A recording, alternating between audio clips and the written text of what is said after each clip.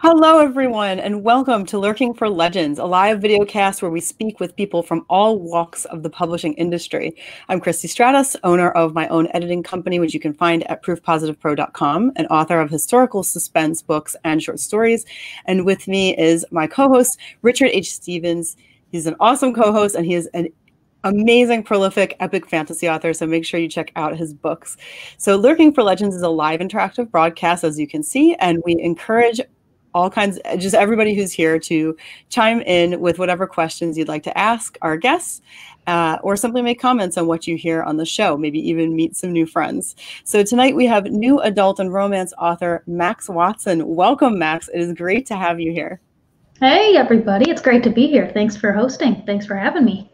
Yeah, absolutely. It's fantastic to have you. And we really have so much to talk about with you, honestly. There's just a lot going on. So tell us about your books, first of all. You have a number of them out there already. So, share with us what you've published. So I just technically debuted March of 2020. And the first thing that I came out with, I had promoted it as a psychological twisted fiction. And then the next one was a romance novella. And after that, it just was a sort of a standstill, and I didn't really know what I was doing wrong, but I'm sure we'll get to that point later. And I had to do a major rebranding where I discovered the first book that I had written wasn't psychological literary fiction at all. It was a dark romance. And so I had to do major rebranding on both of my first titles, and Chains of Nurture, my first book that was launched in March, got a new cover. And then my second book, which used to be Black and Blue, got a full redo to new title, new cover, and everything to the second book, which is The Drunken Promise. And that's around the time I discovered what I was trying to do. So I started with psychological, and I went to a romance novella, and it wasn't clear what I was doing. It was like I was writing whatever I wanted, releasing it. Who was I writing this for? What was I writing about? And I had to sit down and figure out what my brand is. And it took a while, because how is this connected, this twisted psychological dark romance and this sweet, normal-ish romance novella with a slight twist? What was the connection? And I discovered the new adult genre, where it's anyone from around 18 to 30 who's trying to figure out who they are, what they want to do with themselves. And so it's kind of like coming of age for adults is the best way to put it for people who aren't familiar. And so it was just kind of an aha moment. It's like, new adult, that makes so much sense. Yeah. So once I had redone my book covers and figured out my genres, then I started to release 1-hour romances. And I just released my second one. The first one was for the Christmas season. That was Scarlett's Naughty Christmas. And then the second one was for Valentine's Day. I just released on the 26th of January, and that was Charlie's Sexy Valentine. And both of these are supposed to be read within about an hour or so. The idea is that you should be able to read it cover to cover while relaxing in a bubble bath. So I call it my bubble bath romance collection. And so that's about where I'm at right now. And I've got a lot of titles I'm planning throughout this year. Hopefully, if I don't want to promise anything that I can't commit to, especially with COVID nonsense, but I'm planning to continue releasing one bubble bath romance per month. And then I hope to have one major title coming later this year called A Nickel and a Trinket, as well as one novella that I have written, just needs to be edited some more. So by the end of this year, I should have 15 or 16 titles published, hopefully. So that's really cool. We call them bubble bath romances. I saw that a while ago, and I thought that was really neat. And do all these stories, are they all in, like, I'm a fantasy author, so are they all in the same universe? Like, do they all belong together, or are they totally separate stories and they're independent of each other? So they are standalones, but they're supposed to be just contemporary, so that occurs in our world as it presently is, minus COVID. That's the only tweak, is COVID. We're just all going to pretend it doesn't exist for now. So I so far haven't had any plans to have characters connect between any of the stories. So it's just planning so far to be one-off, standalone, short romances. But the only thing is, I do have some hints at all of the titles that I sprinkle throughout. There will be some mentions, but there won't be any character or world connections between the titles, at least not so far. I was going to say, is that something that you plan, like maybe in the future, that kind of thing? I think it would be fun if I would do a series, a few of just, I was thinking it'd be fun to have the way Nora Roberts used to do, where it'd be 3 sisters or 3 brothers, and it'd be each book would be them following their life story and how it connected. That was something I've toyed with. As you guys may have seen from my author bio, I have interesting is to take that story of the last house that we flipped, which was an absolute nightmare, and turn it into a romance trilogy and make it 3 brothers who had to suffer through what the heck my husband and I went through, and how they endured the house but also found love and, you know, all of that mushy stuff. Well, that's awesome. You talk about your bio, and I read it, and it sounds pretty interesting. You guys sound like you're very busy. Like you went from roofing to flipping houses and businesses to building race cars, ladder climbing corporate America, and now you've just, you anyway, I don't know about your husband, but you've kind of shoved that all aside and you've just devoted yourself to writing. Is that correct? Yep. So I am someone who cannot stand the idea of devoting 40, 50 years of my life to one company. I can't. That makes me physically sick to even have to apply for something like that with the knowledge that it would be even in the short term. But I have done about everything that one person could ever think of. And of one of the major things that would be on your bucket list, building a race car, flipping a house. And I just, whenever I have something that just feels like the next big thing I want to tackle, I just run full force at it, which doesn't always fare well, especially for the bank account, that's for sure. It's a very expensive lifestyle to just go from hobby to hobby. The race car that I mentioned that I built was beautiful and extremely loud, and we never got to test it on the track, which is awful, but we had built it with a high performance. My husband and I had built our own engines side by side in this high performance class, and for years my engine just sat there begging to be put in a car. And when we finally did, it was in a Pontiac I wanted a Trans Am. We couldn't find one, so I got a Firebird, close enough. And it was so interesting. We had to put the entire assembly, transmission, engine, all of that together, and then lift the car over it in our garage with just an engine lifter lifting the whole car over it.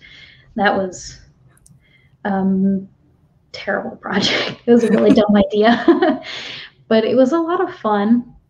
Never really got to drive it too much, and we ended up just recently parting it out, and my poor race car now sits in a junkyard. Oh, just R.I.P. So you no longer have it. We no longer have it. We had to part it out to make ends meet because of this COVID nonsense at first, and because, well, I couldn't put a baby in the back, and it was like, where are we going to be taking this ridiculous monster up and down the street? It just wasn't smart for our time. And the thing is we want to do that again. We always can. It'd be more fun when my son grows up and like, hey, let's build another race car, but make it a family thing. So yeah, that's true. Yeah, I was going to ask, like, you know, are you including any of these things that you've done in your books? And you know, you just mentioned something about maybe including flipping a house or something. I mean, even the corporate America thing, that's like so many people, you know, are there and aren't necessarily happy about it, and reading about someone else's experiences, even through whatever genre you choose in yours of your romance. Can you guys hear me? Oop. I heard you. It is freezing a little. At least for me. Uh-oh. Yeah, it's okay. Yeah, it's okay.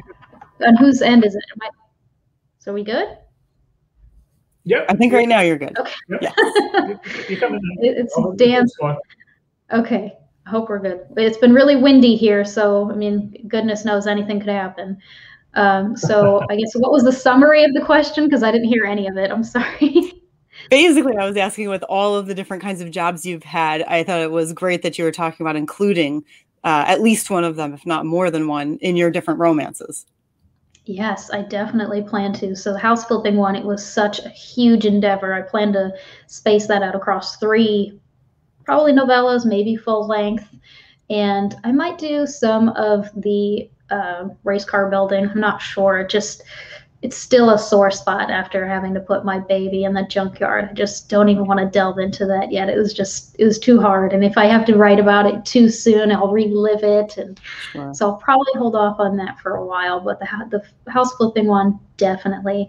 And I always include little tidbits. The jobs that I mentioned most people have in my books are things that I know. So one of the very first books I wrote, I did not publish that one, but she was working in warranty, and that's where I started out in corporate America before I moved up the ranks and became a supervisor in there and ran away screaming. Mm-hmm. So I've included a few jobs just about everywhere that I've worked. I've included in my books. The most recent one, Charlie's Sexy Valentine, she works as a freelancer. And I vaguely mentioned that he had worked in some sort of firm, but I didn't specify what. That was the only thing that I hadn't any experience with, so I just left it vague. It's like, I don't want to talk about things I don't know about. I got to get this book out anyway. So I just focused on her career as a freelancer, which is what I'm doing now, as well as with the author thing. So, and the house flipping is going to be the exciting one because, oh boy, I've got stories to tell about that. The very first house we flipped so far has been an absolute nightmare that my husband and I share. We say the name of the street that we flipped it on, and it just gives us cold chills. We just start sweating. The very first task we went for that house was doing the roof. And in the middle of doing the roof, I had an eye doctor appointment. I couldn't see very well. I'm like, well, I'm up on a roof. I need to get my eyes up to par. And out of nowhere, we had a pop-up thunderstorm. There was no roof. And it was sunshine, 0% precipitation all week, beautiful, and just this random storm out of nowhere, I swear, just to make us question our life decisions. And oh my God, when we got to the house, it was attic, 2 levels, and a basement, and there was just water just all down. And we thought everything was over at that point. But it ended up being almost like it never happened. This house had already had no ceiling, no walls. It had been vacant for 10 years. There was nothing in it to get ruined. So all we had to do was open the windows, run some dehumidifiers, and everything dried out perfectly. So we were worried for nothing.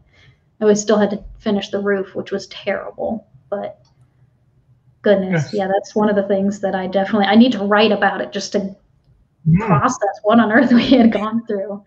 But I mean, we bought the house for $30,000 and we sold it for $107,000. And that doesn't, depending on where you live, that probably doesn't sound like a lot, but that's in the area we had bought it. It was a pretty hefty price for what we had bought it for originally. So if I were to move that house where I'm at now in Texas, that'd be probably a $300,000 house easy. Mm-hmm. Without the basement. You can't have basements here. Yeah, that is a great experience to write about. I would love to read that. Yeah, I'm definitely going to write out my angst and make 3 people suffer for what we had to endure. The worst part is that we didn't know it was in a historic district. So we had to get permission to do every little thing. Sure. That was annoying. So, yeah. Yeah. See, we talked to you just before we went on air, and you were mentioning that you did a lot of things traditional when it comes to publishing and writing your books beforehand. And lately you've switched to becoming an independent author. Tell us a little bit about that. So I started my love for books, like most people do, with devouring traditionally published books and having no idea what self-publishing was and no way to even get a self-published book. And when I decided to write my own book, it was with the idea of trying to make it look like something you buy on the shelf next to a traditionally published book. I never planned to query and go the traditional route. I wanted to go self-published, but I just had no idea how to do a self-published book. I went about it trying to make it something that a traditionally published publisher would have put on the shelf. And so my first book looked like that. Something you expect to see on the shelf in a Barnes & Noble. It doesn't tell you a thing about what the genre is. I mean, what is this, a redo of Adam and Eve? You have no idea. So I released it, spent a lot of money on hefty editing and a very expensive designer for the book cover. And of course, nobody had any idea what it was. And it ended up getting the reviews that reflected that. People were expecting to get something that they would get off a shelf traditionally published, and they were getting what actually was a dark romance. So I didn't know what to do with it, and I put it on the back burner, and I moved on to my second book, which was a typical romance novella. Sorry, kid's toy. And this is the book cover I decided to slap on it. Like, you can't tell what's going on here. You don't know if someone's going to swoop in from the stars and kidnap these people. What is this? You have no idea. And so I just released that right after my son was born, and I just wanted it done. Just get it out of here. I'm just done with all of this. Moving on. And of course, crickets.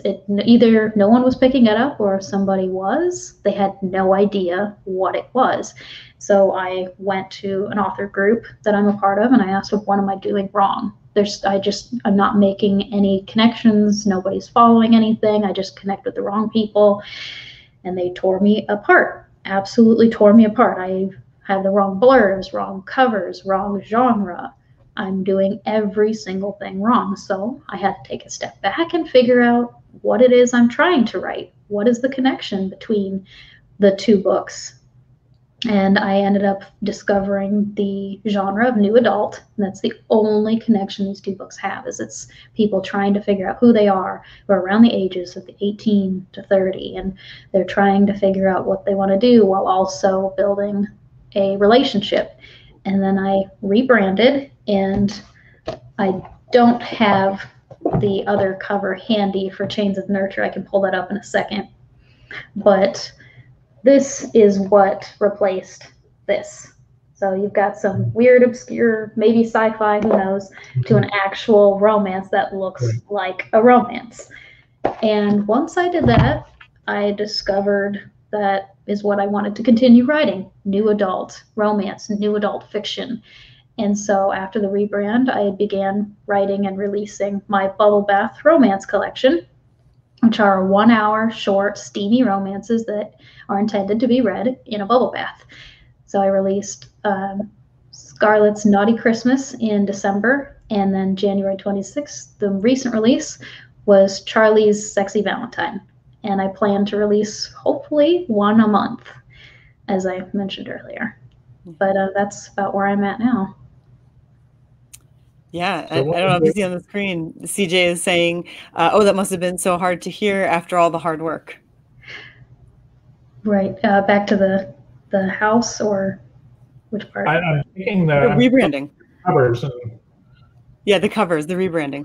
Oh, yes. When they tore me a new one, that was rough. I had to definitely take a step back and try to figure out. I knew right away what they were saying was true, and that I was doing everything wrong. And it was just, but it was also like, okay, so I have a problem, so now I know how to fix it. Whereas before, if it was ever the covers were great and I was marketing right, the genres were great, and the reviews were still bad, then I would notice my writing, the stories, and I had to do some more significant improvements beyond just getting a new cover, beyond rewriting the blurbs. So I had confidence in the story at that point. It was reaffirmed, because once I finally rebranded Black and Blue to The Drunken Promise, the reviews have been amazing, and I read a few of the reviews and just have broke down. And I knew that there was a good story there, but I just didn't know how to get it out. And I was losing confidence up until they tore me a new one. And it was like, finally, okay, we know what the problem is. I just couldn't see it without that expert help. So. Right. David mentions, he says, well done for taking the criticism and using it. So many people can't. So, and it's true, because I think a lot of people, I was actually in a critique group once that tore me apart, and I almost went home and just never wrote again. You know, I picked myself up after a bit, but it can be very damaging, because, you know, this is your baby, invest your heart and soul, and all of a sudden people rip it apart and you're thinking, what am I doing? So good for you for continuing. I'm normally someone who can't take criticism at all. Like if someone just makes a joke about anything to do with me, I can't handle it. But I think that's why I'm actually grateful that I released Chains of Nurture completely misbranded, because since I did that, I got all the wrong readers who gave me nothing but negative, terrible, scathing reviews, because it was someone expecting to read literary fiction and they got a twisted dark romance. And because of those negative reviews, I went into this getting completely torn apart. I'm like, okay, the worst I could ever face has now happened.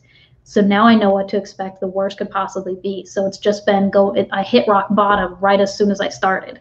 So now it's just been going up since then. I think that's what really helps, because otherwise, had I released it correct and then people started to give negative reviews, I probably would have backed out, just gave up. I probably could not have handled it. So yeah. And you're getting a lot of positive stuff in the comments over here too. We're having, interest in the bubble bath idea. CJ says, love the short, snappy bubble bath books. Great idea. And Amber Sage says, I agree. 1 hour bubble bath reads are a really catchy, great idea. So, I mean, right off the bat, obviously the branding is working even without knowing a whole lot about them. Yeah. And I had only done such little research in the 1 hour idea. I just discovered it through research for a beta reader. And I found with her, she had a 2 hour read for a mystery story. And so I was looking and I discovered the entire plethora Amazon has of categories for 1 hour reads. There's so many and I had no idea. And I thought, 1 hour, I could do that. I could write that out. Let's see what happens. And I just whipped one out, and I had a story I'd half written, but I didn't know what to do with it. And I'm like, 10,000 words, that's not a book. And then I researched it. I'm like, okay, Amazon says it is. Let's upload and see what happens. That's right. So 10,000 words is a 1 hour read. Is that what it works out to? Roughly, yeah. And I thought that seems so short. Seems like something you could just do in a few minutes. But the cool thing that I discovered is that Amazon will automatically put you into those categories of 15-minute, 30-minute, 1 hour, depending on how long people tend to read it. So however often someone's swiping on their Kindle, they will determine what category you fit into. So technically the first book, Scarlett's Naughty Christmas, is a 90-minute short read, but the second one is a 1 hour. But the difference is only 1,000 words. So the jury's kind of out on that one. I shoot for 10,000 words.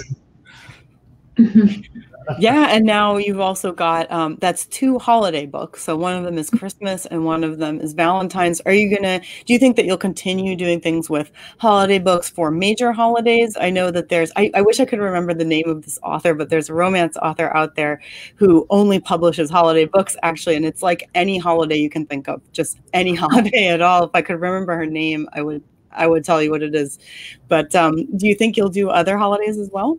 I definitely plan to at least include Halloween, because that's my absolute favorite holiday. I definitely want to include that. And I might do a few one-offs throughout the year. I definitely want to do one that focuses on birthdays. That'd be kind of universal for anybody. But I wasn't planning on doing a holiday theme for every month. The idea would be to do the major holidays, and then strewn in between would be I'd play around with some other types of romances and just see what I get a feel for as I build. This is going to be my first year with this bubble bath romance, so I plan to do one per month and then get a feel for what I want to focus on. It might dial back to only the major holidays after the first year, but so far I'm just having fun with whatever idea I come up with. The second one, even though it was a Valentine's Day theme, it was actually themed, or I had the inspiration off of having issues with my neighbor. So the whole idea for that book came from hate screwing your neighbor, because I have many, many, many, many issues with my neighbor. And so I wrote my story with similar interactions that me and my neighbor have had, but I decided to make it a romance. So it was kind of my way of, I guess, taking control of the situation and just being able to endure all of the heavy stomping overhead while I'm trying to get my son to sleep at night. So that's what my plan is, just each one to just take random inspiration and run with it. And if there happens to be a holiday I can sprinkle in, then Sure. Makes total sense. Amber Sage is saying, do you ever find it hard to limit any of your 1 hour reads to 10,000 words? Like you're getting more ideas for the story, but you have to hold back. That's a great question. I wonder that too.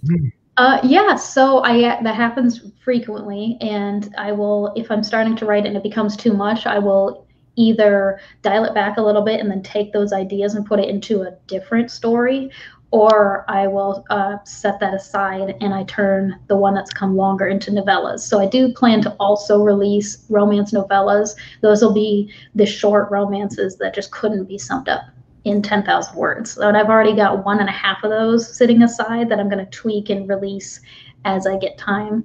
But yeah, so that does happen quite a lot. It happens far more often. It's actually really hard to limit yourself to 10,000 words. If you think about reading, like setting yourself a writing goals, I need to write 1,000 words every single day. It sounds so hard, but when you limit a story to only 1,000 words or 10,000 words, it's like I can't write that little suddenly. Yeah. That would be hard. I can imagine. No. Yeah. So what is your advice in terms of like frequent publishing? I think this is your first two that are 1 month after the other, right? And then you have this plan to continue on. Do you have any advice for those who are looking to do rapid release? I'm sure the short length helps, but still you're trying to put out quality at the same time. Right. I just recently listened to a podcast where they were talking about how you should never rapid release because the idea is you don't have enough time to build up a following. And I can see where that's coming from, but if you have already built up even just a small following and people are expecting a rapid release, then it's very beneficial. My first release, the very first in the Bubble Bath Romance, it got a pretty good response because it was mostly free and it was a short romance. And as we know, romance readers are ravenous. Mm-hmm. But then when I released the next one, it exploded. It became #1 across many categories within days. And the very first release was getting re-downloaded as well and became, I think, #2 and 3 in several other categories. And so I've been finding that rapid release has been working. But I also can see the other side of it is just need to build up a following, a substantial amount of angst for this next book. When am I going to get it so that people are talking about it and anticipating it? And so I'm doing both. I am doing the rapid release for these 1-hour stories, and then later on this year I'm releasing a big title called A Nickel and a Trinket. I'm shooting for July, but it might be later since I'm not anywhere near beginning to pre-promote, but I want to try both. A long-term pre-order with a lot of marketing. Nope, we just lost it. You're back. Okay. Everything's like, there's goodness. I think we're all used to I should have warned you. I have severe storms, I think.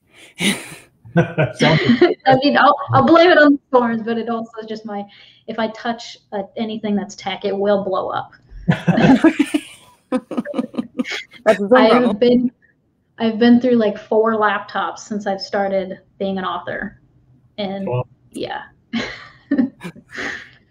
I swear I don't know what it is. I can't make anything work. I'll probably go back to a typewriter. There's 30. Yeah, that should work out. Although the last one I had all of the two of the keys kept always getting wrapped around each other and just mashing the same spot. And so, yeah. Oh, no.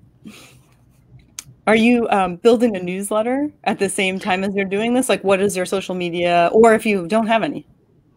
So I have a newsletter, and it's got a pretty good following so far. It's when I very first launched my author career, I did a Gleam giveaway because that's what everybody was doing. This is what you do, and I had gained 1,000 followers on Twitter, 300 on Facebook, and 500 newsletter subscribers. Like, oh, I've made it. This is so easy. And of course, it was people who just wanted freebies. So it was all bots and garbage, and nobody was following me because they wanted my book. They just wanted the gift card I was giving away. So I had to start over, and I went from 500 in my newsletter subscribers down to, I think I'm like 150 now. And Voracious Readers Only has been amazing in helping me find actual readers who want to follow me and aren't just looking for free stuff. There are still some of those, because both my first bubble bath romances so far have been free, so I'm still getting a lot of freebie hungry readers. But my social media I've taken a step back from, because I also was trying so hard to do what everyone else was doing. And when I was going the traditional look route with my books, I was also trying to get a huge following across my platforms, and I was much more active. But then I realized I'm not going to read some rando person's book because they said something funny in a tweet. So chances are pretty good I'm not going to gain readers by tweeting all the time and by posting funny things on Facebook. So I started dialing back on my social media and just sharing the things that I was interested in, and instead focusing on my books, my website, and my newsletter. So my newsletter is a lot more intimate than my social media. I will tell the inspiration to my story. I will share pictures of like my son when he was first born, but social media, I'm just kind of, memes is about as far as you'll get for right now until I get a clear idea of how I want to reach my readers that way. But so far it's just being kept social distance. Gotcha. Yeah, David Kelly's saying that he finds people who take freebies almost never buy. He's wondering if it's the same for everyone else. I've experienced that too. Most of the people that want freebies will only look for freebies, which is frustrating if you're writing a series. They'll just read the first book and then they won't care about book 2 and book 3, book 4. So I think we all go through that. Yes, definitely. And I learned that the hard way. Everyone kept saying to give away your first one for free, because then you'll get tons of sales on your backlist. So if that is true, then with my 1,400 of claims for my free book yesterday, I should have gotten some kind of ebook sales, direct proportion. I was expecting, hey, 20%, but I think I got 5, and it was the one that was on sale for 99 cents. So they might want free, but the most they'll be willing to pay is maybe 99 cents. And that's only 5 out of 1,400. So yeah, I definitely agree with that.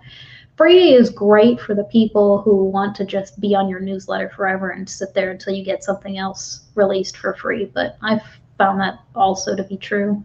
But in the same way too, is like I also want to build a following with people who only want to read stuff for free too, because I probably will release a lot of things for free. And I've noticed whenever I release something new, I tend to also want to give it to my newsletter subscribers just free. Just read it, take it, tell me you love it. And yeah, so I have a bad habit of just wanting to give a lot of things for free, just because I don't know, just the way things are right now. Not a lot of people have a lot of money or time to spend on a book. So if someone's genuinely wanting to read one of my books, I'm happy. Mm-hmm. There's no way I'm going to turn this into a full-time job overnight. And it's been a year and a half and it's still nowhere near that. Mm-hmm. So right now I'm just enjoying the readership. People are actually reading something I wrote and they actually care. And that's amazing. Yeah, definitely. So you got Wanda Janaway. She's asking, would you suggest new authors use voracious readers? I have looked at that a few times, but haven't joined with them yet. Definitely. I am super happy that I did this. I had actually looked at them several times. I'd go to the website and like, this, I don't know, and I'd back out. And then one time I decided to take the leap with Chains of Nurture. Like, okay, I want to finally do this. And it was right in the middle of my rebranding. And I emailed the guy, Larry, and he is so personable. He is so directed. It's been great just working with him. And I told him, I don't think it's ready yet, so just hold off for now. And so he took me off of the list. And then a few months later, I came back like, okay, let's try again, but with my new book. And it was definitely the best decision I'd made. It was once I knew my product was ready for readers, I finally decided to sign up with him. And had I signed up with Chains, I probably wouldn't have got as great of a response because it was still just not correctly branded for dark romance, and I'm not sure if that works for his type of platform if there's a lot of dark romance readers. So I went with the safer option of my sweet contemporary novella, and it's been an amazing response of just all of the newsletter subscribers, and they've been interactive, and there's still a decent percentage of obvious, I can't really say bots, but just obvious people looking for free books. And so I will occasionally clean them for my newsletters, but it's been, I definitely recommend Voracious Readers at this time. Definitely. Voracious Readers, is that just for a certain genre, or is that for all genres? You know, I don't know if he limits by genre.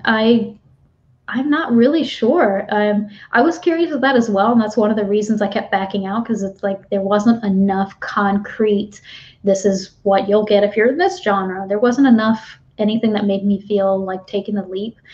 But I think that's why he offers it 6 weeks for free, because there aren't concrete genre-specific newsletters that he sends out that I'm aware of. So I think he just he'll send your book out for 6 weeks, and if it works, then he will start a pricing package for you. So that way he can find out as well as you if there's enough of a readership that he's connected to for your specific genre. Well, that's certainly fair. Yeah, definitely. So do you think, I know that you said that you ran away screaming from corporate America, and I totally understand that 100%. I kind of did too. But I wondered if there was anything that you gained from it in terms of your work strategy or anything along those lines that was helpful. Absolutely. So, goodness, that was a nightmare. But one of the major things that I definitely gained was learning how people worked in a different way. When you're working alongside someone, it's a lot different than when you're managing them. And when you're managing a lot of people, you start to see a different side. They treat you a lot differently, and you start to see, it's like seeing a different side of humanity that you can't sitting at a coffee shop, just people watching. And so I gained an inside perspective as far as being a manager, and also just understanding the insane pressures that managers are under, and supervisors and everyone on up. And so that definitely helped when it came to writing my stories as far as the people go, as well as some of the work options. But I also learned a lot when it comes to time management, because the job that I had worked was incredibly strenuous. We had such high goals. I had a stand desk that you could rise and lower as much as you needed. And I had to, when our goals were really high, I had to raise the desk up and jog in place to get my heart rate up so that I could work fast enough in order to stay with our goal. And just by doing that, I learned that it had to be incredibly tight how I managed my time in order to make my goals. And so I was able to apply that with my author career based off of, now you've seen I've been able to release so far 1 per month while writing my big novel, while also being a beta reader and a mom and all of the other awful fun things that we do. And the only way I would have been able to figure out how to manage so many things is if I hadn't started managing people in corporate America, which if any of you are in it, run away screaming. It's the best thing you'll ever do. It is an evil place. Yes. Yes. Oh my goodness. So just a little bit off topic. Tell me about your 3 kitty overlords. Oh goodness. So I had started out with just 2 black cats, and they're old and ornery and awful. And we were only planning on having 2 because it turns out my husband is not much of a cat person. And so 10 years went by, and he's just like, how much longer are they going to live? And then one day we were driving with a friend of ours, and we saw this really strange thing on the road. I'm like, what the heck is it? There's something moving. She's like, whatever, I think it's a squirrel. And she started driving, and I recognized that it's a kitten. I start screaming. She continues to drive over the poor thing while I'm screaming in the back seat, and we have to turn around, and a bicyclist on the side of the road had also spotted this kitten as we were getting out, and a car is also coming. So I jump out of the car, this woman jumps off her bike, and we dive in front of this car to get her to stop. And we managed to save this kitten And long story short, now I have 3 cats. He was just this precious little thing. He was this little 5 weeks, had wandered from a cornfield and was in the road, and I couldn't leave the poor thing, and cleaned him all up, and now it was my baby. You're not fostering this little thing out. And so now he's just brown little tabby, and he's ornery as all get out. They're all just little nightmares. They're like 3 toddlers, but now my kid is giving them a run for their money. They're not a fan of him. Oh no. He likes tails and ears. Do you include pets at all in your books as well?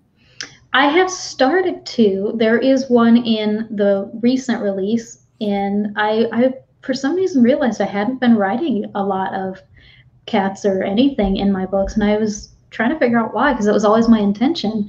And everything I had written prior to taking this seriously, there was always a cat. Like, I'm not sure why I stopped. So I want to make it a point from now on to always include a cat, because they're just always so fun. And they get up to some shenanigans that'll add a little bit of quirk to every story. So I definitely plan to from now on, for sure. The latest book, Charlie's Sexy Valentine, I released it so soon, the title came up last minute. So I keep forgetting what it is, but it was actually the cat that was wearing the rings for the proposal that happens in the end. So, spoiler. Not that I'm romance, not too much. Yeah, like, it's not really a spoiler. But yeah, so I decided just to throw a cat in there and throw some rings around its neck, and voila. Oh, that's neat. So your upcoming book, A Nickel and a Trinket, is it that yet, or is it in production? It's all I have it completely. Let's say like 60% written and 40% plotted out, and I know everything that's going to happen, so it's mostly done. I just have to put the final touches on it. But this is definitely going to be one of the most interesting books that I put out. It's taken quite a lot, and I dive into some very interesting topics in this one. So my main character is Stefan, but he is known by the world as Todd, short for time of death. And he has this ability where if he makes eye contact with you, he can know the time you're going to die. And so most books will focus on how they're going to die or when, as far as day, time, and year. But the idea behind this is if you die at the specific time, you can live your life completely free except for that 1 minute every single day. So people are embracing their life, and some people throw it off as just, snake oil, but he starts to turn this into a business with his childhood friend of the family, Barry, and they start to travel around the world, kind of like a televangelist style, and it develops into a cult following. And it's 2 main characters, and it's an alternating point of view. And the other character, Desda, she had worked she was sex trafficked as a growing up, and it was just all she had ever known, and she grew up trying to put a stop to it. So during the night, she tries to save victims of sex trafficking, and during the day, she's trying to save people who are considering suicide. She has a similar ability where she'll make eye contact and she will hear the method that they're planning to do it. So she is working tirelessly to prevent suicides by day and to end sex trafficking by night, all to atone for the one person as a child she couldn't save. And over the course of the story, their lives have intersected when they were younger, and they break apart, but they come back together when there's a missing person. And they are not sure how it's connected to both of their lives yet, but the idea of the story is part to explore the different methods that people will become obsessed with things they can't control. It's one of the major things that have been in my life is just people who have suffered from untimely deaths, from illnesses, from murder and accidents. And it was something I wanted to explore, is how it affects the survivors and the people who work so hard to try to prevent other accidents and injuries and deaths. And something I just wanted to explore, these 2 people who are fighting so hard to basically save the world. And it came to be about after I had left corporate America, I realized that I was trying so hard to save that company because I was so afraid of lives being lost if I didn't do all of these specific things, because I was working in an RV industry, and I was in warranty of the RV industry, and I felt like I had so much pressure, and I was so worried I'd do one wrong thing and lives could be lost if I didn't do everything right. And I started to crumple under that pressure of, and so I wanted to explore it a little bit in this book about how people do crazy things to save even complete strangers, and they take so much blame on themselves. So it's not completely done, but that's the basis for it, and that's where I'm at so far. Awesome. That sounds very interesting. Yeah, it really does. Just real quick, are you going to be branding that one as some kind of a romance, or is that like a totally different genre that you're going after now? So the two main characters do have a romantic relationship throughout this, but since there's so much else going on that doesn't take as much of a primary role, so this is probably just going to be new adult contemporary fiction that also happens to have some romance in it. So gotcha. Okay. And where can everybody find you? Are you just exclusive to Amazon? Or are you wide? I am wide, yes. So I am across the board everywhere, and also through Ingram, so that I can hopefully get some books in store as well. So if there's anybody who's got connections to, a library or whatever, you can find me on there, the usual discounts, So I'm everywhere. You got audiobooks out yet? I don't. That's the only thing I haven't gotten out to yet. And I'm still considering it. I just don't know the direction I want to go, because one of the other things that I do a little bit differently is I tend to write mostly from the male perspective. And I don't think there are too many men who are willing to narrate a romance. So I'm not too sure. And also most women probably wouldn't want to have it read to them in the voice. Maybe, I'm not sure. So I think there's a bit too much of a gamble to get into that just yet to figure out. So I'm not sure yet if I'm going to do that. Okay. Okay, that's great, Max. So thank you again for joining us, and you're welcome to join us again in the future. You release your new book or whatever, just let us know, and we'll bring you back on. So we'll include your links in the bottom of the files that we share. And next week, join us again as we interview J.D. Estrada, author of urban fantasy, middle grade fantasy, poetry, horror, and nonfiction. That's a lot of different genres, so it should be a very interesting interview. So thanks again, Max, for joining us. We really appreciate it. Thank you, Max. Thanks. Take care. Bye.